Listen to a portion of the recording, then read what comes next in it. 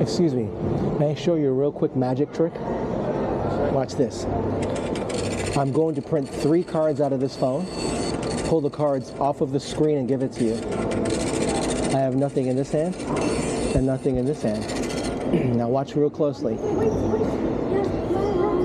For you.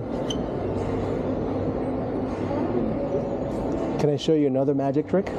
Read those triangles out loud together on 3. 1, 2, 3. Paris in the spring, bird in the hand, once in a lifetime. You got them all wrong.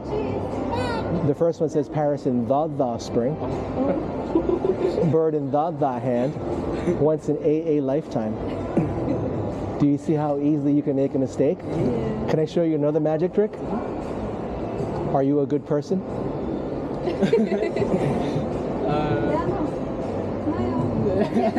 I'll take that as a yes, okay? You're a good person? Let's see if you're mistaken.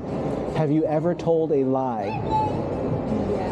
What do you call people who tell lies? Liars. So what are you? Have you ever taken something that doesn't belong to you? Like candy, an answer? What do you call people who steal?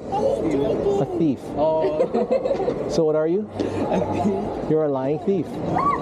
Have your parents ever punished you? Yes. That means you didn't always honor your father and your mother. By your admission, you're a liar, a thief, disobedient, rebellious. Is that a good person? And if you died today and God judged you, would you be innocent or guilty? Not sure. Did you break God's law about not lying? So are you innocent or guilty when you break the law? Guilty. So are you innocent or guilty when God judges you? Guilty. That's right. And should God let guilty people into heaven?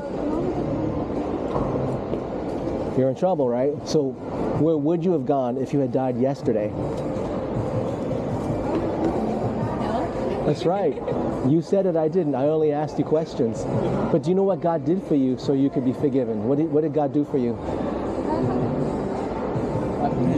Ever heard of Jesus? Yes. How did he die and why did he die?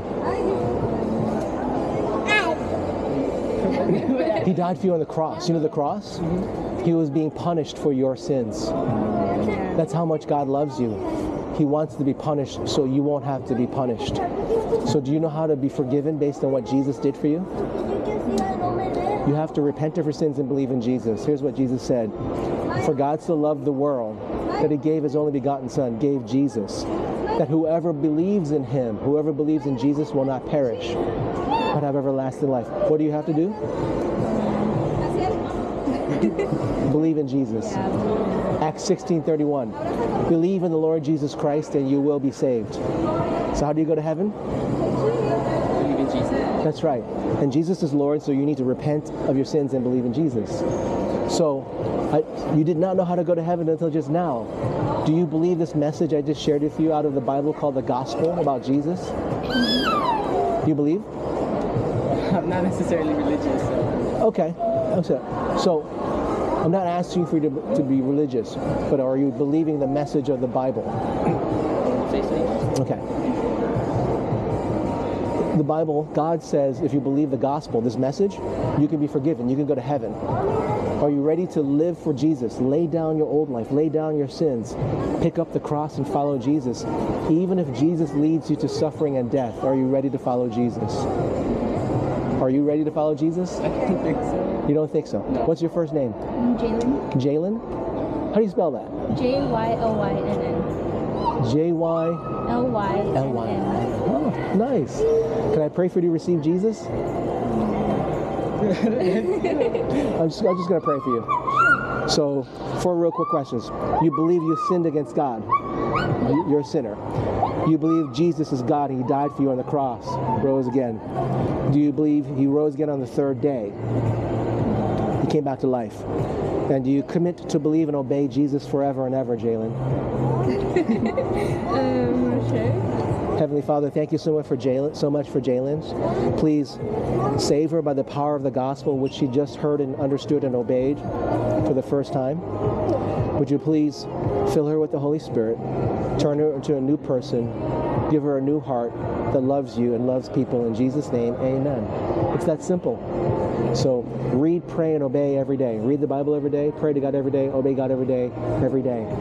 And real believers always believe the gospel and grow in holiness. You're going to obey God more and more and sin less and less. You're not going to be perfect in this life, but you will want to reach for perfection. Does that make sense? Yeah.